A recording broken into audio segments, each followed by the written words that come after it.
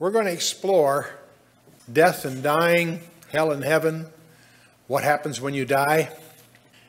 And I have to tell you candidly, of all the messages that we've prepared over the last several decades, this is really the toughest for many reasons. It's a difficult topic. It's one that you can never completely get your arms around.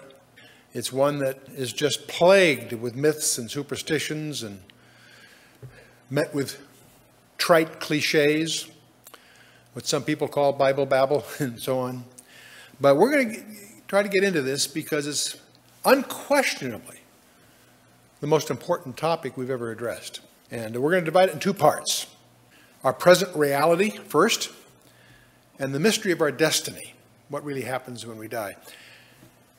One of the things that we're going to try to do is start with our conceptions, or I might even say misconceptions, about where we are today, our present physical reality.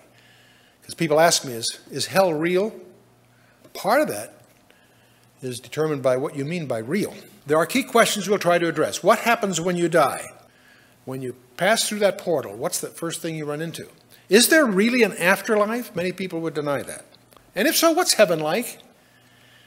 And perhaps even more disturbing, is there really a hell?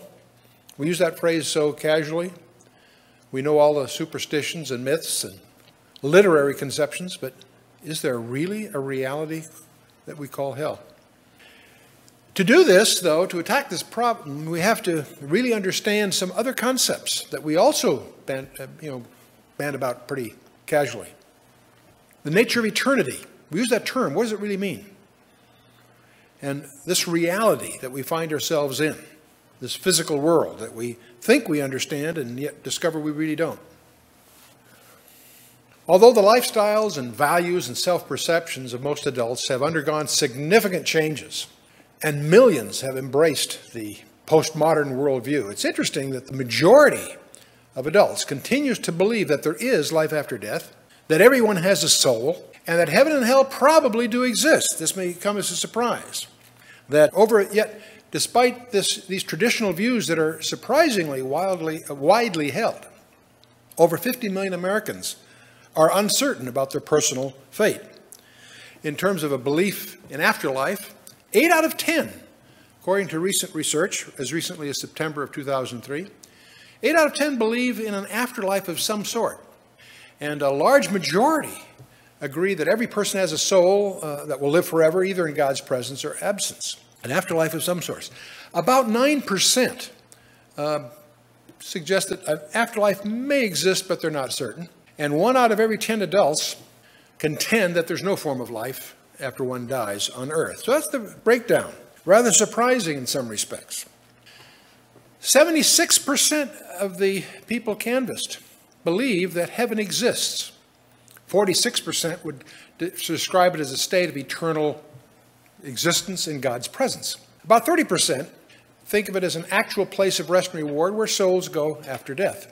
There's about 14% that think it's just symbolic, about 5% that doesn't think there really is any such thing, and there's about 5% that feel they're just not sure.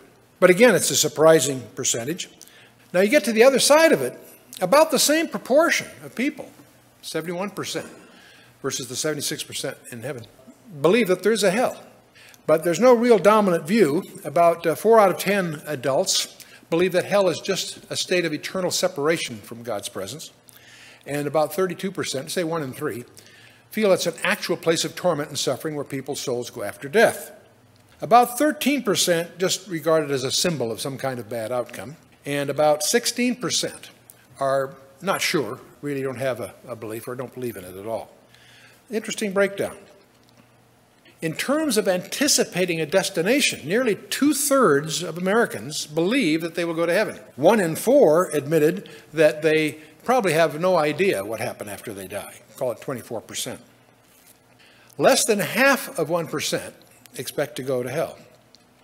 5% feel they just cease to exist at death, about 1 in 20.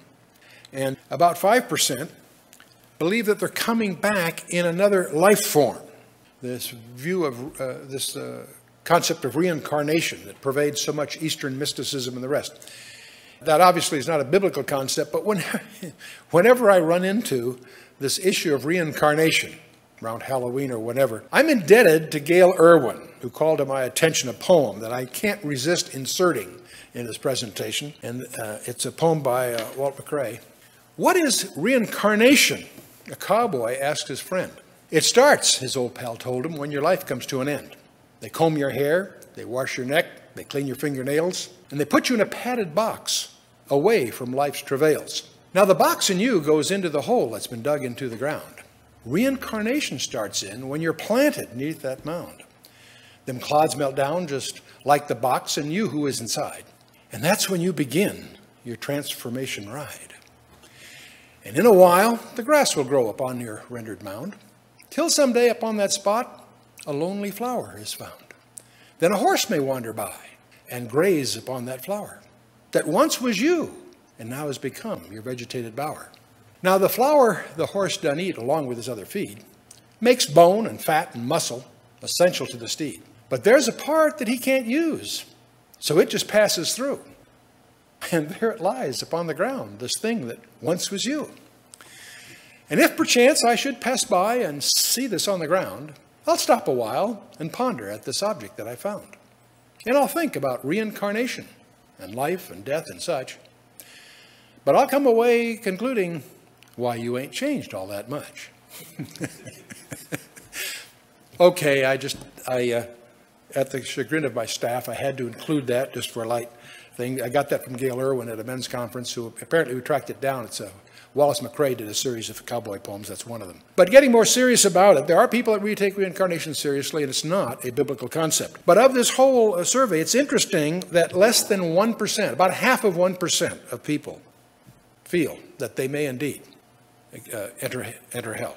It's obviously not it's not surprising, yet it's tragic, especially since Jesus Christ spoke more about hell than he did heaven.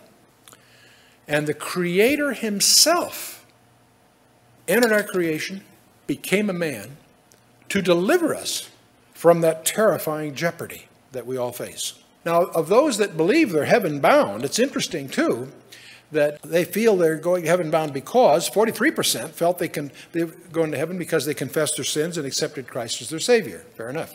About 15% feel they've tried to obey the Ten Commandments. Whoops. And 15% feel they're going to heaven because they're basically a good person. That's a widespread assumption. 6% believe they're going to heaven because God loves all people and will not let them perish. So it's interesting, about 43% have a biblical view, and the others, of course, have some confusion on this whole topic. What's interesting about the research, this is all Barna Research Group in Ventura, California, pulled this together. A lot of the findings are quite self-contradictory. Among born-again Christians, 10% believe that people are reincarnated after death. Isn't that confusing? 29% claim it's possible to communicate with the dead, even though necromancy, of course, is strongly forbidden in the Bible. 50% contend that a person can earn their salvation based on good works.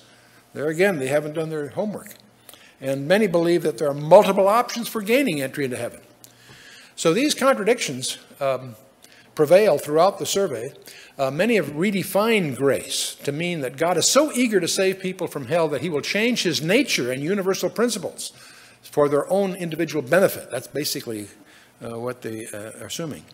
And it's interesting that not only Christians are confused, obviously atheists and agnostics are also confused. 50% admit in the questions that every person has a soul, heaven and hell exist, and there is life after death. That's a strange view to emerge out of those that would be normally defined as atheists and agnostics. 12% admit that believing and accepting Jesus Christ probably makes life after death possible. And so the labels obviously are not descriptive. And obviously many people who identify themselves in one way are really, they evidence the adoption of very simplistic views from novels and entertainment, movies, that sort of thing. Very superficial. You know, that's really tragic because, you know, if you and I were traveling to a foreign country, our desk would be littered with brochures and background on those countries, especially if we were not just visiting, but say moving there on a career change for a period of time. We would really study that destination, know a lot about it. Well, all of us are going to cross a threshold into a whole nother adventure And we haven't, in general, taken the trouble to investigate what we really know about what's coming. So one of the things that we're going to try to do, first of all, we're going to try to shed the baggage of our misconceptions and presumptions on this topic. We're going to explore a little bit about the role of the creation and our conceptions of reality that underlie this whole discussion. We'll talk about the fact we now know, 20th century, the great discovery of 20th century science, is that our universe is finite, it's not infinite. We're going to talk a little bit about the nature of time, because that undergirds any concept of philosophy, any concept of eternity. All these things suffer from our misconceptions about the nature of time itself. We're going to talk a little bit about the nature of our, what we call reality. What do we mean by hyperspaces? We'll talk a little bit about the insights we get from the paradoxes of quantum physics. And much of this material may be familiar to some of our regulars, because we, of course, have adopted much of this material in our Learn the Bible in 24 Hours products and some of our other briefings. But we wanted this message to stand on its own, so I'm going to indulge in a little review of some of these fundamental things that undergird our studies here. But let's talk a little bit about avoiding truth. You know, there is a principle which is a bar against all information, which is proof against all argument, and which cannot fail to keep man in everlasting ignorance. That principle is condemnation before investigation. Edmund Spencer is famous for that particular quote. You'll find the equivalent in the Bible in Proverbs 18:13. He that answereth a matter before he heareth it, it is a folly and a shame unto him. So what I'm going to ask you to do, to try to set aside the presumptions and presuppositions that we have on these topics, because we all have them. Let's try to set those aside and try to explore this difficult subject with an open mind. So we'll do it in two parts. This first part is our present reality, and we'll do a second session following this called The Mystery of Our Destiny. But let's get some background on our present reality in front of us first. Before we start any further, though, I want to underscore the whole approach of our ministry. It's based on, obviously, a biblical position. And biblical skepticism has been popular in the past because of doubts about the historicity of the patriarchal accounts, about the denial of even having writing in Moses' day, and the Gospels and Epistles being the 2nd century after the fact, and so forth. The good news is most of these have been debunked. It's now refuted by archaeological discoveries, documentary discoveries, and competent analysis. So you and I can take the position that most people who hold these peculiar skeptical views are simply uninformed in terms of modern discoveries. Our ministry is based on two primary discoveries. The first is that we have 66 books that we glibly call the Bible, even though they were penned by over 40 different guys over virtually 2,000 years. It's an integrated message, and not simply thematically. Every number, every place name, every detail is there by skillful engineering. And once you discover that for yourself, it opens up a whole different perspective of what we call the Word of God. And the second discovery derives from that. If it's an integrated message, even though we have 66 separate books, 40 different guys over thousands of years that penned it, its origin, we can demonstrate, had to come from outside our dimensionality of time. And once you discover that for yourself, it'll change your whole perspective of the Bible, and it certainly is essential for the topics that we're going to be exploring in this session. So let's start a little bit with exploring this whole peculiar thing we call time. And there's an atomic clock located at the National Institute of Standards and Technology in Boulder, Colorado. And there's an identical clock, atomic clock, located at Greenwich, at the Royal Observatory in Greenwich, England. Now, these clocks are accurate to better than 1 second per million years. And I'm always reminded at the time when I was on the board of a company that was acquiring a frequency time system company in Boston. And the president came to our board meeting, very proud of the product, which is primarily these cesium clocks that are accurate to better than 1 second in a million years. And I raised my hand as a director of the acquiring company, saying, I only have two questions. How do you know? and who cares? You know. Well, the way you know is from the properties of the cesium atom, frankly, but who cares? It turns out that your accuracy of time measurement determines the precision of your navigation. And these devices, of course, are the things that make the global positioning satellite system so accurate and so useful. But it's interesting that these clocks are that precise. Now, one of the questions, see, it's all based on the natural resonance of the cesium atom. That's what gives them the precision here. But the point is, these clocks, one in Greenwich, England, one in Boulder, are accurate to better than 1 second every million years. And yet, the one at Boulder ticks, in effect, 5 millionths of a second every year faster than the identical clock at Greenwich. Which one's correct? Not a big deal, but measurable and predictable. Turns out they're both correct. And the one at Boulder is at 5,400 feet altitude, and the one at Greenwich, England is at 80 feet above sea level. And so the difference in altitude makes the gravity slightly different, and that's part of the discovery. That's part of what I'm trying to get across. We know today that time is a physical property. If I had an atomic clock here on the platform and I raised it 1 meter, it would speed up by 1 part in 10 to the 16th. Not a big deal, but it is predictable and it is measurable. And so, not enough to change your schedules, but profoundly significant understanding the nature of time. Let me give you some other examples. They actually put atomic clocks on an aircraft going around the world eastward, and it lost about 59 nanoseconds. And they put one on a clock going around westward, and compared to one stationary at the observatory, it gained 273 nanoseconds. Not a big deal, but it was predictable and measured, and it confirmed Einstein's general theory of relativity. Now, if you read up about this in, say, a physics textbook, they'll usually talk about 2 hypothetical astronauts. These guys, theoretically, born at the same instant. One we're going to leave here, and one we're going to send to the nearest star. Now, if you go to the night sky, our closest star is Alpha Centauri. It's about 4.5 light years away. And in our imaginary experiment here, we're going to send one of these twin brothers to that star at, say, at half the speed of light and back. Well, if it's 4.5 light years away and we're going to send them at half the speed of light, it'll take them 9 years to get there and 9 years back on our clock. That's on the Earth, by Earth time. On the clock that he's carrying with him, that's a different thing altogether. And there is some, I won't go through the math, the Lorentz transformations apply here, and as you apply those, it turns out that on his clock, the 18 years, the 9 years there and 9 years back, will take place in 15 years and 7 months. He will return to the Earth 2 years and 5 months younger than his twin brother. And if that doesn't bother you, you weren't listening carefully. See, his time will be different than the time we have due to the fact the accelerations and so forth and the velocities involved here.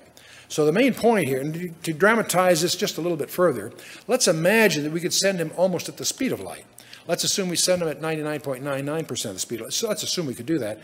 Then it would be 9 years round trip, 4.5 there, 4.5 back on our clock here on the Earth. But on his clock, it would be 33 days.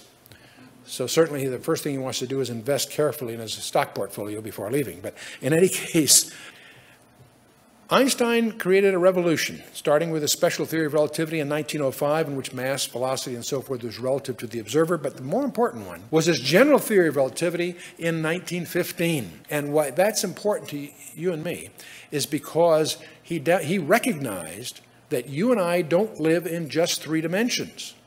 He recognized that there's a 4th dimension, that Planck's constant is really a 4-dimensional constant. He recognized that there's no distinction between time and space. You and I live in a 4-dimensional or more continuum.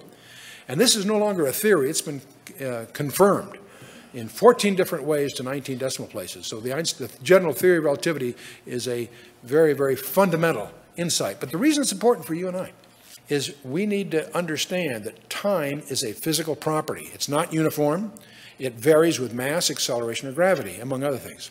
You and I live in more than 4 dimensions, actually. Actually, we know now that we probably live in about 10. But I'll come back to that. See, the reason we have some misconceptions, when we were in school, the teacher would go to the blackboard and draw a line from left to right.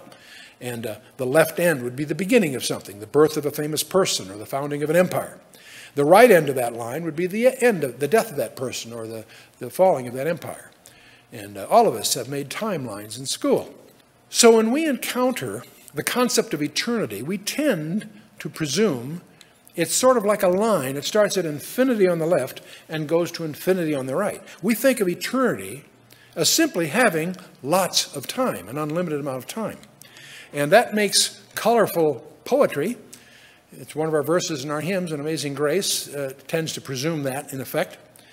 But let's ask ourselves a few questions. Let's talk about God. Is God subject to the restrictions of mass, acceleration, or gravity? Hardly. So God is not somebody who has lots of time. He is one who is outside the restrictions of time altogether. And that's exactly what Isaiah tells us. that thus saith the high and lofty one, that inhabiteth eternity.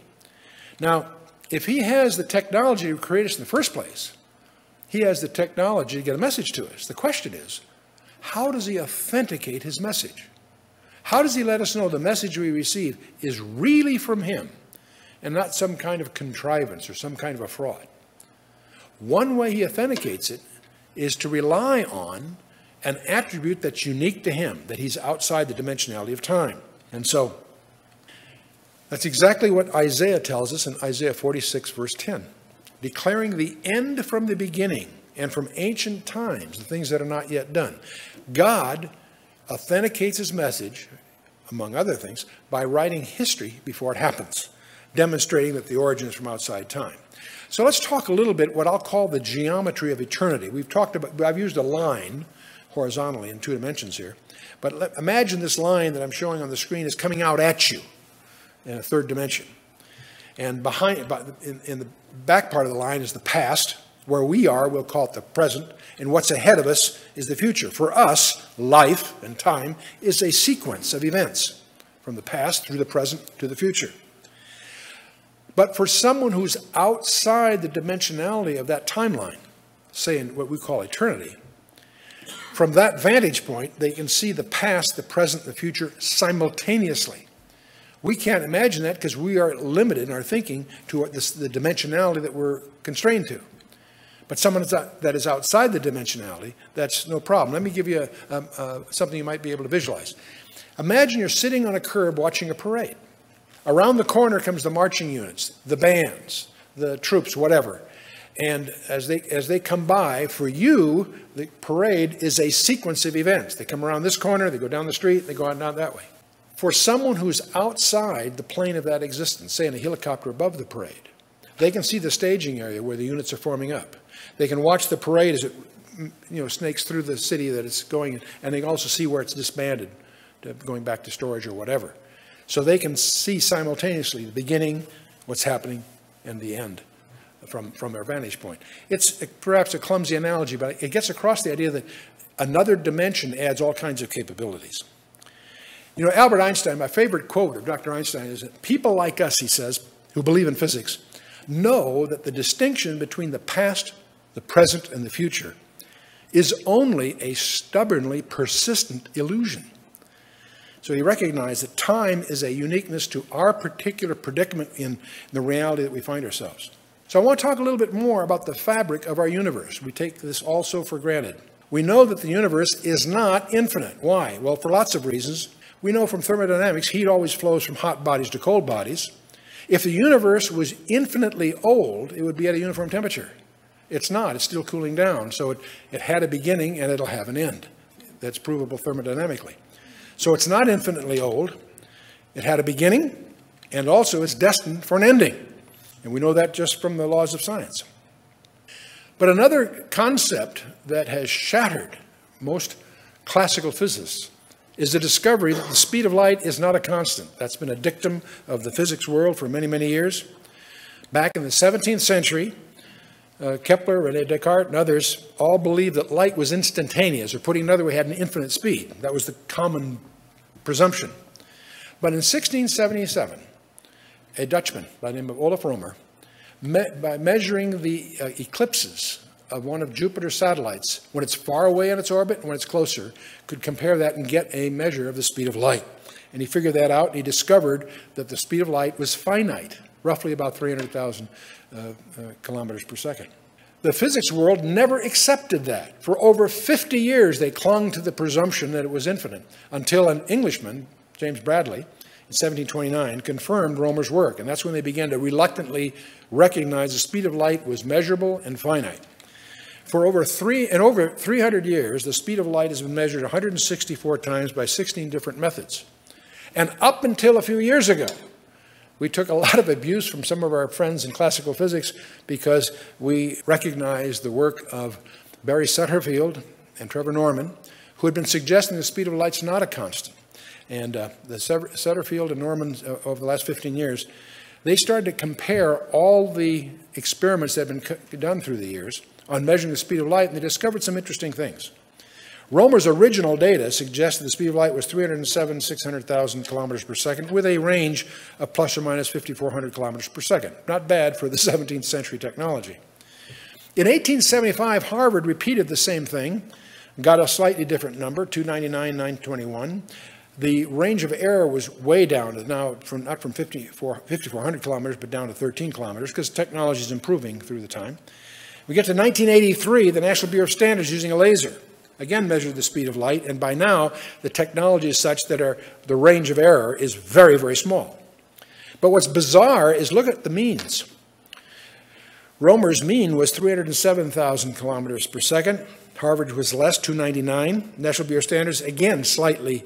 What's interesting, and these are just 3 data points, there's actually hundreds, but they all showed the mean getting smaller through the speed slowing down through time. The idea that the speed of light is not a constant shatters the conception of most classical physics, because that affects atomic behavior, it goes through our whole physical universe. But up until about 2 years ago, this was highly controversial. When we published articles in our news journal, we got a lot of chuckles from some people. In the last 2 years, there have been increasing articles in the reputable scientific journals recognizing the speed of light is not a constant. And so in 1967, they changed the definition of a second, by the way. Previously, it was defined in terms of an orbit around the sun, and at that time, they changed it to atomic time. But that's why, from that day on, it's kind of, you have to be more clever as to how you measure these things. But it turns out that atomic clocks and the orbital movements are no longer in sync. If the atomic clocks are correct, then the orbital speeds of Mercury, Venus, and Mars are increasing, which is impossible to take energy.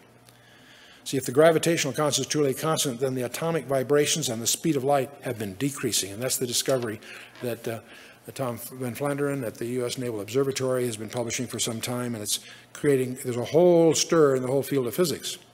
The orbital clocks, if they're favored, then the planet's orbital speed is increased, it would violate the law of conservation of energy.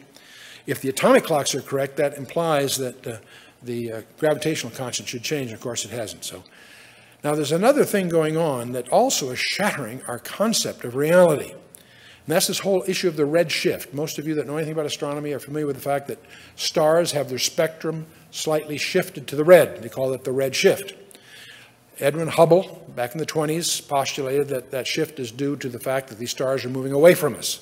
So the whole concept of the expanding universe hangs on the fact of this red shift. The further away the star is, the more it seems to shift to the red. Well, that all sounds pretty good, except there's a couple of guys over the last couple of decades, Halton Arp in Germany and William Tift in the University of Arizona, have been collecting information, carefully collecting red shift information, and they discover some bizarre things, not the least of which is that the shift, the red, is always in a digital step. That is, there's a number it's a multiple, always a multiple of. It's not variable, it's a multiple of a number. In other words, quantized. And that shatters any attempt to explain why it shifted to the red. It can't be a Doppler effect. It can't be the expansion thing. This quantization of the redshift data may be evidence, strange enough, that there's a basic change going on in the property of space itself. It's an atomic effect rather than a recessional velocity effect.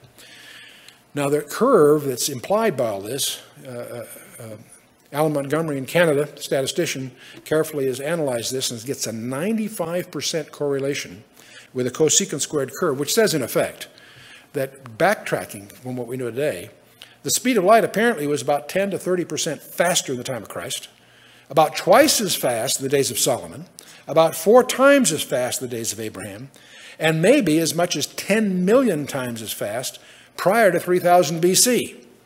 And so this is beginning to shatter our concepts of this thing we call reality and the age of our universe, etc.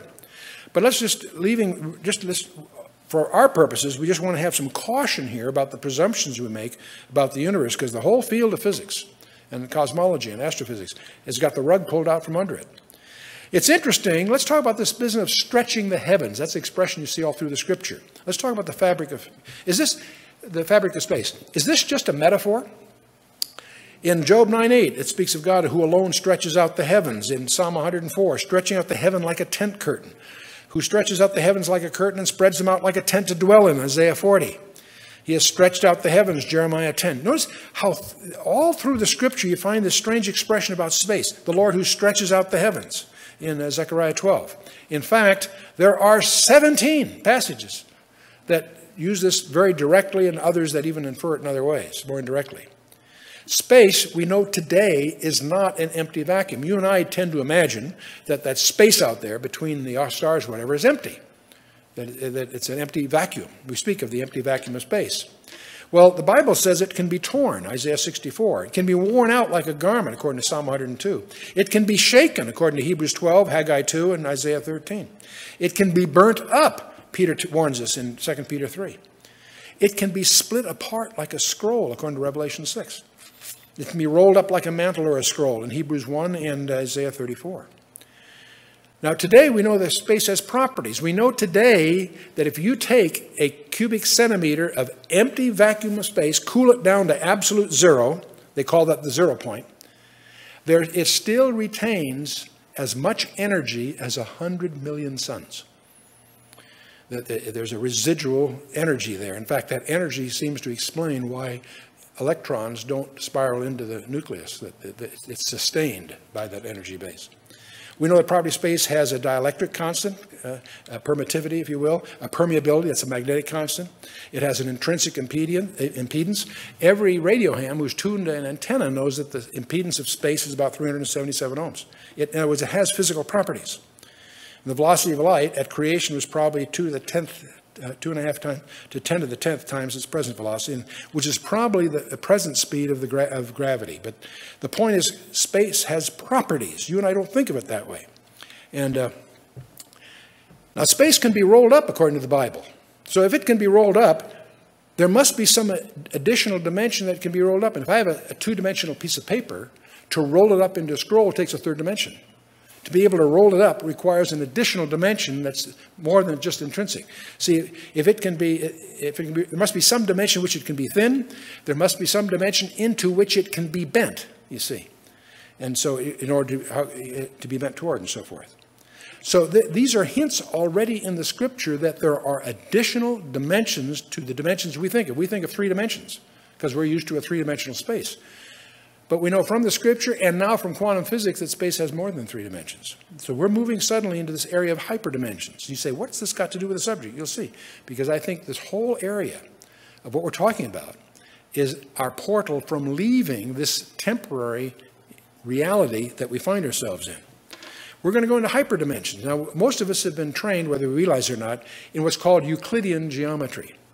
And we're going to go beyond Euclid. To be anything with more than 3 dimensions is called a hyperdimension. The most important lecture in mathematics was given on June 10th of 1854 by George Riemann when he developed a thing called metric tensors. And it took 60 years for Einstein to take that mathematics and develop his theory of relativity. Einstein went to his death frustrated because he couldn't reconcile the next step. If he'd gone to 5 or 6 dimensions, he went to 4 and solved his problem. If he'd gone to 5 or 6, he would have resolved those things that frustrated him to his death. Now, the current thinking, of course, is that you and I live in not 4, not 5, 6, but in 10 dimensions. And Einstein developed his theory of relativity, which basically recognized a 4-dimensional space-time. In 1953, Kaluza and Klein conspired to develop more than 4 dimensions to reconcile light and supergravity. And then Yang-Mills in 1963 developed the electromagnetic and were able to reconcile both nuclear forces. In 1984 and following, the current thinking in physics is what they call superstrings, 1-dimensional strings that vibrate in 10 dimensions. Now, to you and I, that doesn't make much sense, but I'll tell you what's interesting, is that if you go back and study the writings of Nachmanides, he's one of the 2 most venerated Hebrew sages of the 12th century, or actually 13th century. He concluded by studying Genesis chapter 1 that we live in 10 dimensions. 4 of them are directly knowable and 6 are not, according to his theory. He published this in his commentary on Genesis. And I find this fascinating because you and I live in a culture where we've spent millions of dollars building atomic accelerators to discover that we live in 10 dimensions. 4 are directly measurable, 3 spatial plus time, and the 6 are not directly accessible because they're smaller than the wavelength of light. So they're only inferable by indirect means, but well confirmed, it seems. Now, as we go into the scripture, I have to share this with you. In Ephesians chapter 3, Paul writes, that Christ may dwell in your hearts by faith, that ye, being rooted and grounded in love, may be able to comprehend with all saints what is the breadth and length and depth and height, and to know the love of Christ, which passes knowledge, that ye might be filled with all the fullness of God. Most of us read that in Ephesians chapter 3. We may miss something subtle here. You notice what he said? Paul says the breadth, the length, the depth, and the height. How many are there? 4 dimensions. And one of the Greek word for length is a measurement of time, by the way. So I think that's fascinating. Did Paul really know we live in a 4-dimensional space? Or is this just the Holy Spirit editing in his style? Don't know. But we really have encountered the boundaries of reality. There are 2 concepts that you and I talk about in mathematics that are not available in the physical world. They're elusive. The first is randomness. We talk about randomness. We talk about chance. But in modern science, there's a whole emergent field in mathematics called the theory of chaos, because they've discovered, most of us have been trained in mathematics in what's called deterministic mathematics. 2 plus 2 equals 4. Always. Always. 2 plus 2 is 4. Period. End of discussion. That's deterministic. Most engineering equations are deterministic. There's another field of mathematics called stochastic processes or random processes, where the numbers represent distributions. Approximately 2 and approximately 2 is approximately 4. With what range? Depends what the mean and variances are. So you suddenly get into populations. And that there's a whole field of advanced statistics that deal with, that are impacted by apparent randomness. But we discover we can't really create randomness. In a computer, you have a random number generator, but if you're a professional, you know it's not a real random number, it's a pseudo-random number. There's a generator that will generate numbers that have all the properties they can manage, that they're approximately random, but they're not truly random. And we discover as you get into this, conceptually, they can't create a truly chance event. And they call that theory, that whole area of mathematics, chaos theory. It's a frontier of mathematics. What most people don't realize is the very existence of that theory of mathematics pulls the rug out from under evolution, because there is no such thing as chance. There is no such thing as chance. But this is what the scripture says in the first place. The lot is cast in the lap, but the whole disposing thereof is of the Lord. Einstein said the same thing. One of his famous quotes is, Albert Einstein says, God does not play dice. That was his frustration with quantum physics as it was emerging. God does not play dice. Do you know why? If he did, he'd win. There is no such thing as chance. These things which appear around us are not. Well, there's another concept that we do not find in the physical universe. That's infinity. In the macrocosm, the universe is not infinite. It has a limit. They've discovered that in the 20th century. The macrocosm. But there's also something even more disturbing, and that's at the microcosm. If I have a line and I cut it in half, you would think that I could take whatever's left and cut it in half. And indeed, I could. And whatever's left there, I could cut it in half again. I could do it again and again and again. Always, whatever I had left, I could cut in half. You would think, instinctively, at least theoretically, that I could do that forever. It turns out, when I get down to 10 to the minus 33 centimeters, if I try to cut that in half, it ceases to have locality. What remains is everywhere at once. It has a property that the physicists called non-locality. Subatomic particles, we know today, have a property called non-locality. And that's disturbing. They've discovered that all photons in the universe know what all the other photons are doing. They're intrinsically connected some way. And these concepts, the more you know about quantum physics, the more disturbing it is. There's a Planck length of 10 to the minus 33 centimeters. There's a period of time, 10 to the minus 43 seconds. You can't get a period of time shorter than that. So we discover that the universe as we know it is a digital simulation. The implications that are shattering. Boltzmann, one of the great atomic scientists that was at the frontier of quantum physics as it emerged, committed suicide as he realized the implications. He could not reconcile this. We are in a digital simulation. So the reality, the thing we call reality, is actually a virtual reality. We do that with games and stuff, and they're getting more and more sophisticated. There's even some science fiction stories where the people create a virtual world with virtual people and so forth. We can begin to understand what we mean by virtual reality. The reality we're in is a virtual reality, in effect. In fact, David Bohm, who's one of Einstein's associates, when he discovered holography, was thrilled because he suddenly realized here's a model that seems to fit the universe. He thinks he has this view that all the world that we know is what he calls the explicate order. It's enfolded, that it's a tangible, everyday physical reality. But there's an implicate, larger, if you will, order, a more primary, deeper underlying reality that he calls the implicate order. You say, well, he's some kind of fringe guy. No. He has sympathetic report from people like Roger Penrose of Oxford. He's the creator of the modern theory of black holes. Bernard Espionat, which is of the University of Paris. He's one of the leading authorities, the foundations of quantum theory. And Brian Josephson. If you've been in semiconductors, you know what a Josephson junction is. Brian Josephson got the Nobel Prize in 1973 in physics, the University of Cambridge.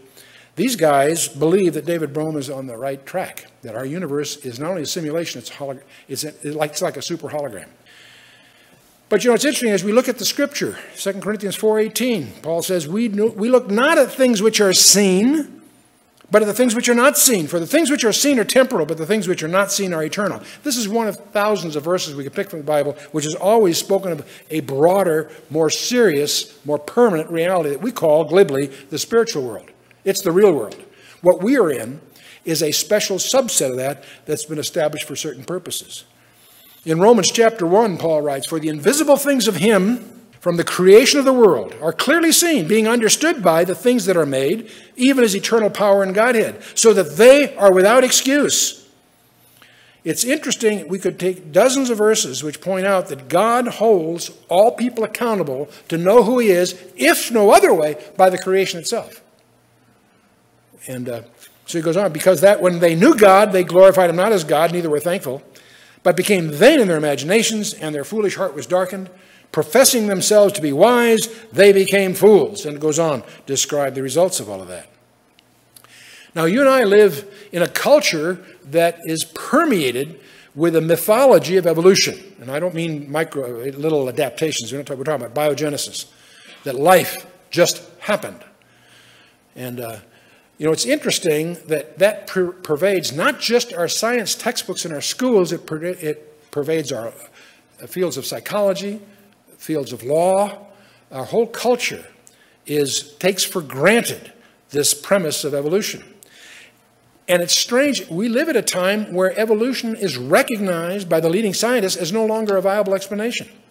We live in an era that could be called the death of Darwinism. Advances in microbiology, the DNA, all these have dealt a death blow to Darwinism. Why? Because DNA is a digital code, a 3 out of 4 error-correcting code. And the implications of that are shattering because there's no way it could have happened by chance. It is very skillfully designed. Darwinism cannot explain the origin of life because it cannot explain the origin of information. And the whole concept of irreducible complexity, which is now understood in design, refutes chance as a designer. There's a very fundamental insight. Clearly, you and I are the products of design. And if by design, then there must be a designer. And if there's a designer, he has a purpose and an accountability, and to which we have an accountability. And that's why it's a basic premise of the present scientific establishment is to search for explanations that deny a designer. They're no longer engaged in a pursuit of truth. They're engaged in pursuit of explanations that have a mechanistic result. Well, that's a quick survey of the shaky foundations of reality that we call reality. Let's shift now to ourselves. Let's talk a little bit about the architecture of ourselves. Most of us have seen pictures in a doctor's office or in a textbook of our anatomy. Our organs and tissues and so forth. That's just what I'll call the hardware environment. You know, in the scripture, we have words for the body, soul, and spirit. The trifold nature of man pervades the scripture from end to end. And in the Hebrew, in the Old Testament, we have the word nephesh, which is used many ways, but very close to what we would call the soul. And also ruach, which is the spirit. And there are various words for the body, depending which part of the body you're talking about. The word nephesh can mean soul, self. It also can be used for life, creature, person, appetite, mind, living being. It also can allude to desire, emotion, passion. It's translated Out of 751 occurrences, 575 times it's translated soul. So it's close to what you and I think of in the English word as soul. There are places where it's used as a figure of speech, meaning life itself. 29 places. There's a number of, it can mean person, mind, heart, creature, body, and so forth. It can be used as a figure of speech, what's called in rhetoric a synecdoche, where you take the specific for the general and the general for the specific. It's like saying the ship went down with 17 souls aboard. Well, we don't mean just the souls. They drown. I mean, we use that term. That's called a synecdoche. We're using that term for the total. Or I'll say, lend me a hand. I don't want just your hand. I'd like your whole body to come help me move this cart or something. See, so these are synecdoches. I don't mean his hand. I'm using the specific to imply the general. And the word nephesh, of course, is used that way too. It can be used three different ways. The physical life, it's 150 times in the Old Testament, just means a physical life. Adam's body was complete, yet unanimated, until God placed in it the spirit of life in Genesis 2:7. A second way it's used is figurative, as a synecdoche for the whole person. So I just use the example. A ship going down with, 200 nefeshes aboard, say, souls aboard. But the intent way, the dominant way, is used as what you and I would call the soul, the inner being, that transcendent self that departs at death and returns with life at the resurrection. And that's all in Genesis all the way through the Old Testament. It's also refers to that which is attributed to reason, emotion, will, worship, those qualities of a person that distinguish them, say, from an animal. So these are just extracts from one of the primary Hebrew lexicons, Brown, Driver, and Briggs. Now, in the rabbinic literature, it's clear that nephesh was understood that the soul was to be invisible and immortal. That was a rabbinical concept. Even in Josephus, he points out that all Jews except the Sadducees believed in the immortality of the soul, or the nephesh. And Eusebius, also the doctrine of soul sleep was invented in the 3rd century. But so these other ideas came later. There's another term that's a troublesome term in a sense. That's the word ruach, which can mean breath or wind. It's also used for God, God's Spirit, the Holy Spirit. It's occasionally used meaning angels, both good and evil. It's used of life in men. It's sometimes used of disembodied spirits, both good and bad. Disposition or attitude, he has a mean spirit, that sort of thing. And it's also used for the seat of the emotion and the will. So there's an overlap between ruach and nephesh in some usages. And it's translated spirit in the holy or general sense 232 times. It's translated wind 92 times. So it's got two different meanings, but they're in a semantic sense, they're very close. Breath 27, and it's mentioned some other thing, a relatively trivial number of times. The Greek term that's sort of like that is suki, like nephesh, is suki. In the Septuagint, that's the translation from the Old Testament translation into Greek. Suki translates the word nephesh 785 out of 810 cases. So suki is the word from which psychology comes, if you will. And so the psyche and the nephesh are close cousins, if you will. It's interesting that never in the Greek do they use bios, the Greek word for physical life, to be the equivalent of nephesh. So nephesh clearly is that was seen as that which is the soul, okay? So it deliberately, the translators deliberately avoid equating the soul with mere physical life. This is very important to understand here. And of course, I mentioned that psyche is where the word psychology is derived. So we have in the Greek pneuma, suki, and soma. Pneuma being the air, is one word to get the word pneumatics, psyche and soul. And the word psyche means breath of life, just like ruach does pretty much. Its usage, it's used for soul 58 times out of 105. Life in general, 40 times, and a few other uses. The word pneuma is used of the movement of air or wind. It's a breath of nostrils, so forth. It's the word from which we get the word pneumatics, air-driven tools and so forth. But it's also used in the Greek to be the spirit, that vital principle by which the body is animated, the rational spirit, the power by which human being feels and thinks and decides. That is the soul. It also is used as a spirit or some kind of essence, devoid of all matter, but being sentient, knowing the power of knowing, desiring, and deciding and acting and so forth. It's used of a spirit higher than man but lower than God, like, in other words, angels, and so forth. And it's also a term used in a proper name sense of the third person of the Trinity, the Holy Spirit, God the Holy Spirit. It's interesting, it's a neuter name on the one hand, but it's used as a person, a masculine person in the grammar. So the word pneuma, out of 385 times, is usually a spirit or Holy Ghost or Spirit of Christ, or the human spirit, dominant use of it in the biblical text. So we've had the word nephesh in the Hebrew. The word psyche in the Greek is not exactly the same, but very close. And we have ruach and pneuma. Pneuma in the Greek and ruach in the Hebrew. Not exactly the same. And what's interesting, some people stumble by picking an example of a verse which is using it as a figure of speech in that area where there is not overlap and try to build doctrine from it. That obviously is not competent exegesis. And of course, the soma is the Greek word for body, and there's several words in the Hebrew that are used. Now, in the English, of course, we have body, soul, and spirit that approximate these terms very closely, but not precisely. Okay? We together? Now, as we look at body, soul, and spirit, we have the tripart part of man. But I want to change subjects a little bit here because I think this is useful. I found it as I travel, a very useful insight. And I have up here on the platform a computer. If you knew everything there is to know about every piece of hardware inside that machine, every circuit, every microcircuit, every transistor, every capacitor, every part of that computer, and you knew all there was to know about it, could you tell me anything about its behavior? And the answer, of course, is no, because that is determined by the software. See, if I look at the computer architecture, what I have inside the box, there is somewhere in there a central processing unit. That's the actual electronics that manipulates information according to some kind of language. And there's also some electronics that allow you to communicate with it, what we call input and output, that connects it to a keyboard or a monitor or what have you.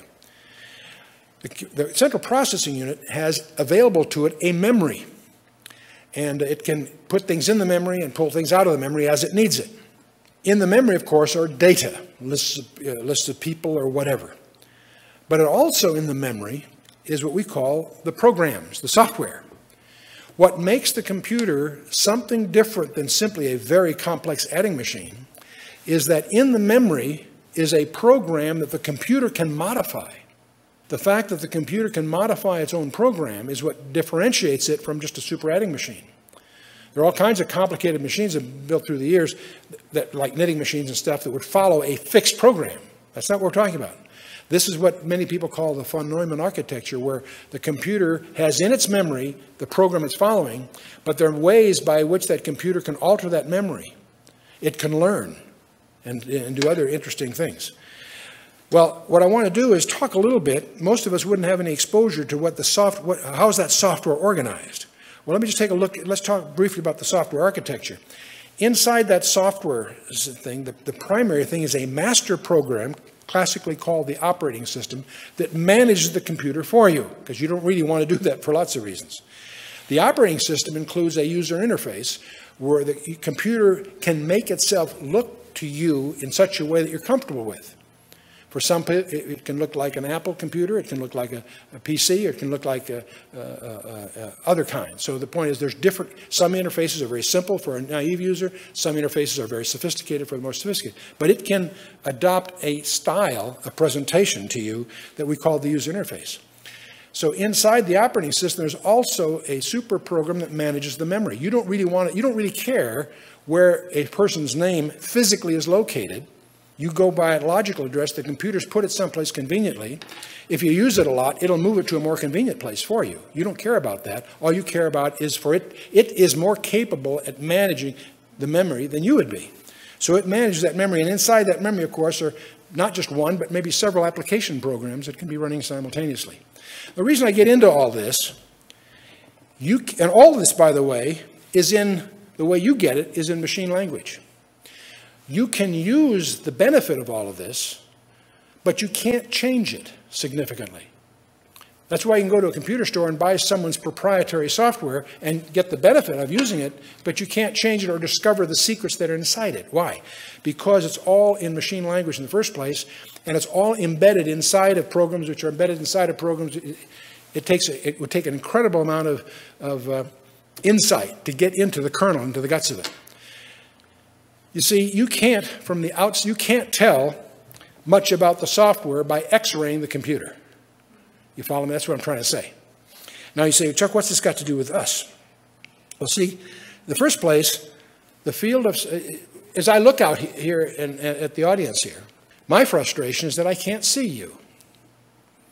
I can see the temporary residences that you're in, because the real you isn't physical in the first place. You can call it soul or spirit, give it what labels you like. That's vocabulary. The real you is resident inside a temporary hardware environment.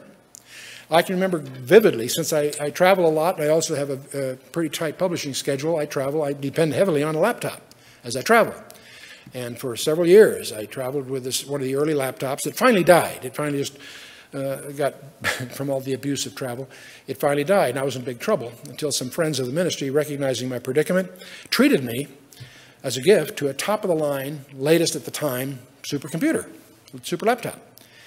And I'll never forget that day when I got it. I opened it up and I loaded it with all my favorite tools, my favorite word processors, my favorite Bible program, whatever, all these things that I've grown dependent upon.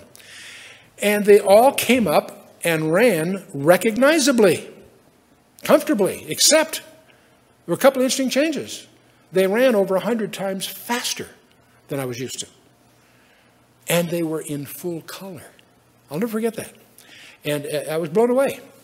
And the reason I bring this up is I want to share with you out here in the audience, you too are heading for an upgrade. The real you is recognizable, it's personal, it won't change in a sense, yet you're heading for an upgrade. And now the reason I want to get into this a little bit, there's some software, the real you is software, not hardware. Well, software, of course, includes self-modifying codes. It's generated from high-level languages down to the machine code in the computer world, which means its architecture cannot be inferred from the outside. If I buy a program, I can learn very limited things about how it's internally organized by running it, because I only can observe its external behavior. Same thing with you. The only way I can find out how the software is organized is to get the designer's manual. And this is the reason that the field of psychology is doomed to frustration, because it's attempting to understand your architecture from your external behavior. There's some other issues. Software has no mass. What do I mean by that? See, software being translated to the airwaves. I can have a little antenna here and I can operate my computer wirelessly. Software, as well as information, travels through the airway. It has no mass, intrinsic mass. Now, see, if I took a diskette, you see I hold up a little red diskette here. You've all seen a diskette. If I put a blank diskette on a postal scale, it'll weigh about 0.7 of an ounce. Okay. If I spend hundreds of dollars and load that diskette with over 1 million bytes of software and put it on a postal scale, it'll weigh what? 0.7 of an ounce. See, that software has no mass. It's like a light switch that's on or off. It's a 1 or a 0. It doesn't change the weight of the light switch. There's no mass to the software. It's information that's mass-free. So software has no mass. Now, why am I emphasizing that? We just learned a little while ago that time is a physical property. The real you is software, not hardware. The real you has no mass. Now, it may be resident, in like my case, in a little too much mass, but the intrinsic me is mass-free, which means that the real me is eternal, whether I'm saved or not. That's the problem. Now, we talk about the body, soul, and spirit. Physical death is when the body is separated from the soul. The soul and the spirit can be separated, and that's what they call the second death in the Scripture. And the soul is united with another body at the resurrection. And there's resurrection for the unsaved as well as the saved, which leads us to, okay, what happens next? I want to talk, before we leave this topic and get ready for the next session, I want to leave one other idea with you that's kind of provocative. And now I want to talk a little bit more about the physics of immortality. Frank J. Tipler is a professor of mathematical physics at Tulane University. He's one of these guys, brilliant guys, that's an expert in cosmology, astrophysics, information sciences. He's not a believer. He's one of these typical very brilliant atheistic professors. He undertook a project to try to reconcile what we think we know about the Big Bang, as they call it, which is a group of models of how things started, or they think things started, with the ultimate heat death of the universe. There's two different schools of thought about, and he's trying to put these together into one comprehensive model. And using just the most advanced and sophisticated methods in physics, exactly the way that a physicist tries to determine, say, the properties of an electron. Using these tools, he made two discoveries that shocked him. The first, as he got into this project and tried to put this all together, he feels he discovered proof of the existence of God. And when he says that in terms of the Judeo-Christian concept of God. Now you may say, gee, that's no surprise. A lot of bright guys have discovered God. That's, no kidding, Dick Tracy, And I usually quip anybody with anybody that's discovered God it's a result of a miracle of the Holy Spirit. If you got a PhD, it's even a bigger miracle. Okay, but the second discovery he made really startled many. He also now believes, because of his study, he's talking about the study of physics, not the Bible or any of that sort of thing. He also believes that every human being who ever lived will be resurrected from the dead. And he concludes that from just what we think we understand about physics itself. So he published a book called The Physics of Immortality. I don't recommend the book for a certain number of reasons. First of all, you have to really have an appetite for differential equations if you're into that.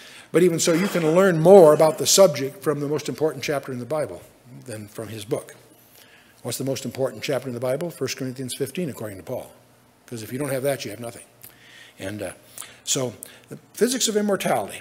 Well, that's what comes next then. Okay, then the question is, okay, given all this background of what we think we know about reality, what happens when we die? What does that mean? And is there really a hell? And what will heaven be like? And how do we prepare ourselves for that? And with this first session was a backgrounder to get into that one, which we'll take up in the next session.